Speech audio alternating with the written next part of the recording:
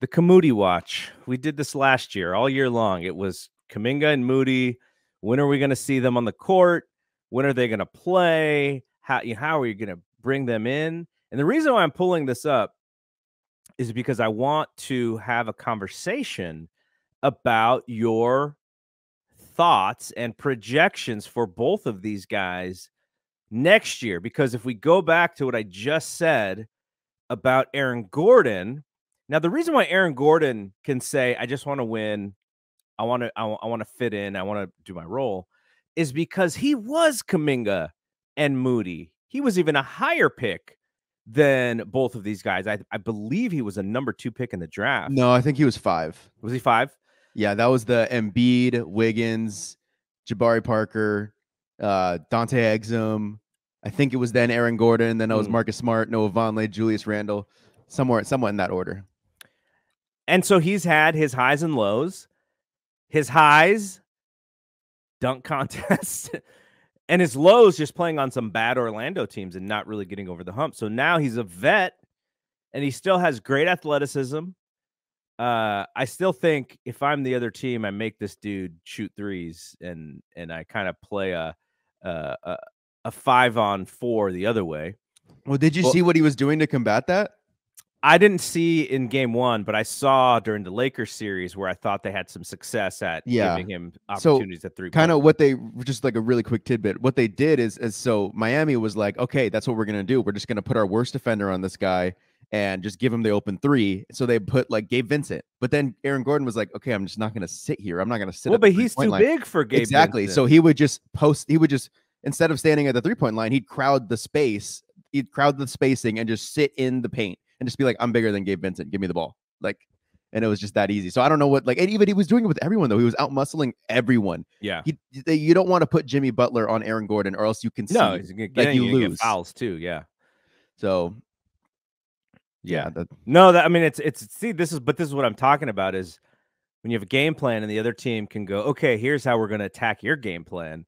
And then now it's up to Spo to go, okay, well, that's still a favorable matchup for us. Now, how do we combat what they were trying to do? So that's why I find this whole thing fascinating. But okay, so Kuminga and Moody, I think Moody figured out what his role was in the playoffs this year. Kuminga obviously didn't, or else maybe he would have played, and maybe that, we're still uncertain about why Steve Kerr didn't play him outside of some of the general comments he's made about, Kuminga's, still only 20 years old or whatever. Like, sure, like that's an easy excuse. I want to know the basketball reason. I want to know the X's and O's reason why Kuminga couldn't be in the JaMychal Green spot in the Lakers series. So I just wanted to know your thoughts because you're big on these guys. And does Kuminga figure it out like Moody did late in the season? Or does he still go with this mentality that, you need to let me be free? Like I'm a bird. I need to fly. And it's really kind of going to kill my next contract if I don't get the minutes. Like, I don't know if that's what his mentality is, but that's my mentality. That would be my mentality if I was him. And I'm sure that's what his agency and whoever's close to him is pushing. Like that, I feel like that's why maybe even that story from the Chronicle came out of like he's like maybe a little unhappy. But I mean, it's true. If I am a agent, I don't know if I want my guys going to Golden State just because of they are not going to play, and that is going to affect their next contract because it's not going to be as much money as if they had the opportunity to play, and especially with Kuminga, like like Slater keeps pushing it. Like he keeps saying like, I think that this guy has a potential to be an all-star. Like I could see him as an all-star down the line. And I agree with him. He's a 6'7" two-way wing who can guard 1 through 4, who is experimenting with shot creation, he can dribble the ball. Like he's might not be a break your defender down type of guy with the ball in his hands, but he can dribble. In the G League Ignite, again, I keep always pushing it, but he was the playmaker. And then he hit 37% of his threes this year, although that didn't seem to matter. But, this is a guy who is has all of the upside of an all-star. And to me, it's like you say, like, is Kuminga going to figure it out and do what Moody did? To me, I'm still with you. I'm waiting for what Kerr's explanation was, because this guy seems to have done what Moody did all year. Be the two-way guy, be the energy guy. So I think that the thing that I think I'm worried about is that I just feel like they're going to lose if they do the, bye-bye Jordan Poole, bye-bye young guys. Like, I'm just worried that they lose the trade, and we'll see. Man. Yeah, okay, here's another thing. So not only are we wondering, our highest YouTube video from a views perspective in the history of the BSPN channel is our discussion several weeks ago about what happened and why everyone was so like, and it has the most comments. So people, Warriors fans, at least who somehow find our channel, they're very interested in what's going on, and they have their own theories, and they have, some thoughts about, Kuminga just doesn't know how to play with these guys. And we learned, again, through plus minus, because they're so good at their jobs, that part of the reason why Wiseman didn't fit is because his minutes with Steph were not good. And if you can't play with the best player on your team, then, maybe you're not the right fit. And he wasn't. We'll see if he's the right fit. So I don't think he's going to be the right fit with Detroit either. But I wonder, maybe we need to look into these Steph minutes with Kuminga as well. And maybe they found something there where it's like, well, Steph is playing 40 minutes a game in the playoffs. And Kuminga has to be a positive with him in some of those minutes, and he's not. So we're just not going. We're going to play the math here, and we got to keep Kuminga off the floor. I wonder if it's something like that, but somebody who knows how to use those websites better than me will have to figure that out for me. But that's an interesting thing, right? Because we know Steph is such a big driver in their decision making because he's their best player, and he's their best. Not, you could go back to 2017, 2018, and it was him or KD. And then some instances, people thought KD was the Warriors' best player. Some people still thought Steph was the kind of the engine. But once KD left, I think there was like a thought like, okay, Steph's still the best player, but maybe he's not as good as he was. And then he showed out the next two seasons. Like, okay, he is clearly head and shoulders the Warriors' best player, no doubt. And so I think that's how they view the team, is he's the best player. And if you can't play with the best player, then maybe the minutes, you're gonna have to find them different. And maybe this is just like a unfortunate lesson that they're trying to teach this young guy, which I kind of hate that, but I get it from a coaching standpoint. But okay, so let's say we head into next season, and I imagine at the beginning of the season, it's going to be like, okay, Kuminga, you're going to get a shot. Moody, your role. You're going to play as long as you play defense and as long as you rebound.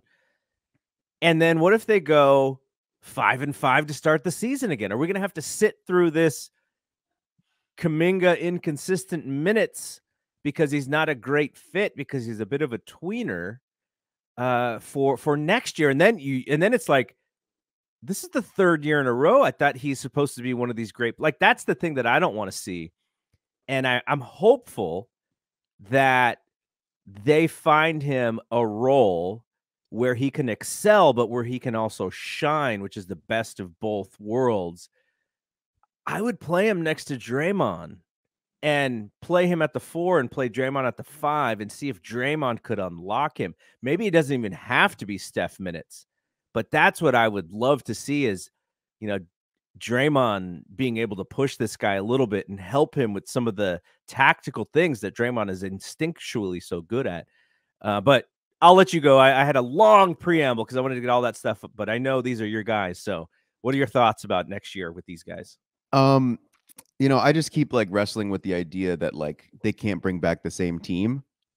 I think that the Jordan Poole experiment, like, I trust in Jordan Poole to be a good player, and maybe he's a good player next year for the Warriors, but I think that Draymond Jordan Poole situation probably just has to go at some point.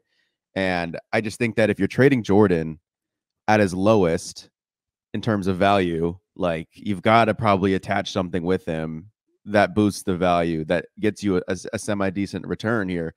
And I don't know.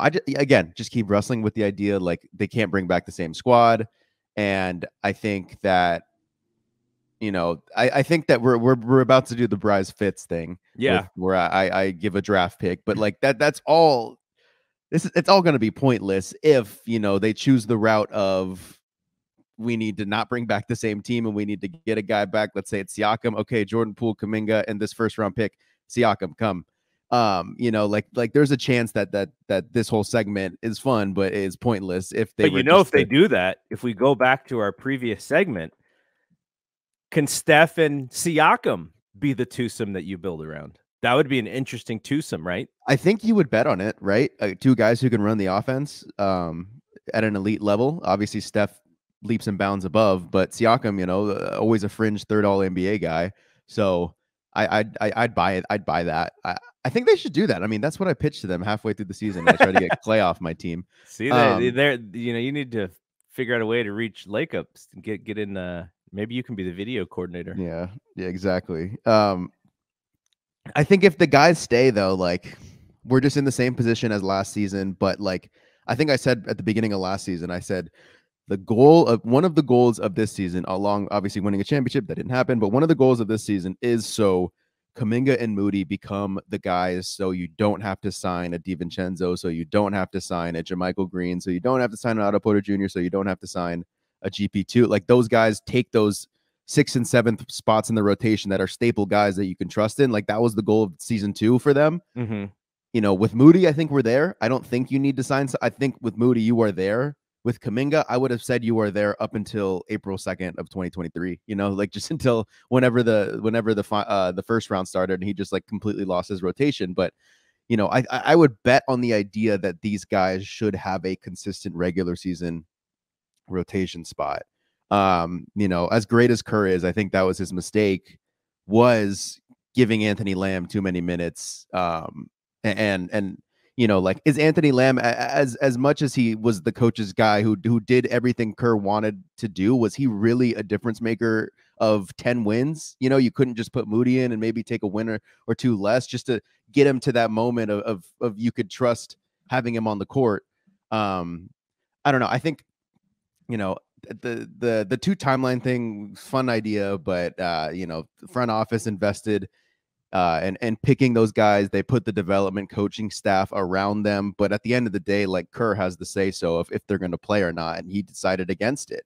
And I think that was kind of a killer of the two timeline plan. And if that's still going to be the guy who's the coach, and obviously we want him to be the coach, then I don't think you can keep drafting these guys if they're not going to be able to play on day one, because they're just going to keep killing their value. The agents aren't going to want them to go there. It's bad for the team going forward, because let's say they're the first pick next year, and then you have a Victor Wembanyama, and Victor Wembanyama is like, I'm not playing for the Warriors if they draft me, because, it's just, there's a lot of different scenarios that I feel like this can go down. I think the Warriors would figure out how to fit him in. Yes, probably. Yes. But I just, I can't give you what I think these guys will be next season, because I think this team's in flux in terms of, you obviously need more help for Steph, and you obviously need a secondary shot creator when he's off the floor, so that someone that can run the offense. And you'd think it could be Jordan Poole, but then you have to factor in Jordan Poole and Draymond Green's relationship, that this guy is just mentally checked out. Yeah. And he can't, be on this team anymore with the guy who assaulted him still on it.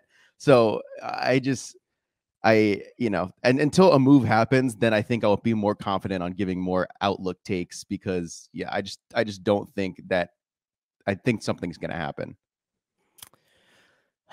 Yeah. I just want to see Kuminga go, you know what? I'm just going to come back and I'm going to be a monster. And then Kerr's just like, yeah, you're still shooting 35%, but I just can't keep you on the bench. Like, you're just doing too many good things.